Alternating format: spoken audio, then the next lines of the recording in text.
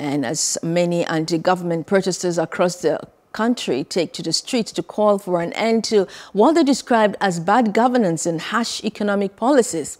Some Nigerians in the FCT have rallied support for the Buhari's-led government. The protesters, who were seen carrying placards with different inscriptions at the Unity Fountain in Abuja, said the Buhari's administration deserves commendation, especially in the area of security.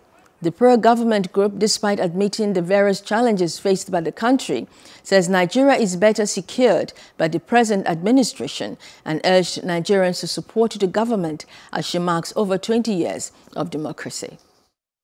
Democracy is a journey, not a destination, and we continue to be united. You know, if you come here, people are asking whether it's a political party. I said it's not a political party.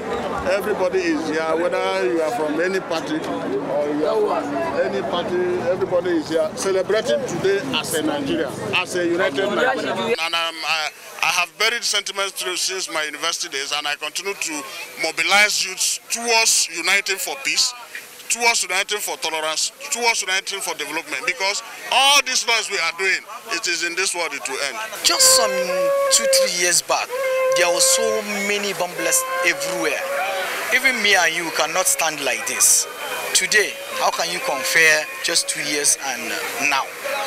So many local governments were captured by Boko Haram. Now there was no local government captured by Boko Haram. So, and even the issue of banditry and kidnappers, the thing has gone down because government is doing, government are doing everything every now and then to ensure the peace and unity of this country. So we really appreciate and we commended President Muhammad Buhari for doing well. Hello. Hope you enjoyed the news. Please do subscribe to our YouTube channel and don't forget to hit the notification button so you get notified about fresh news updates.